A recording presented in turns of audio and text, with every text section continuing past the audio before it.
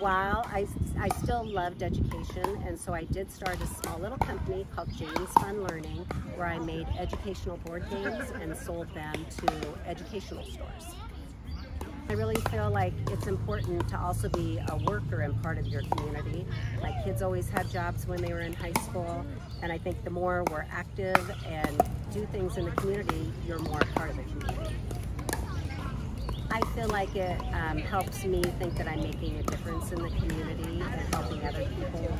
I feel very fortunate in my life, so I like to help people that maybe need that extra help.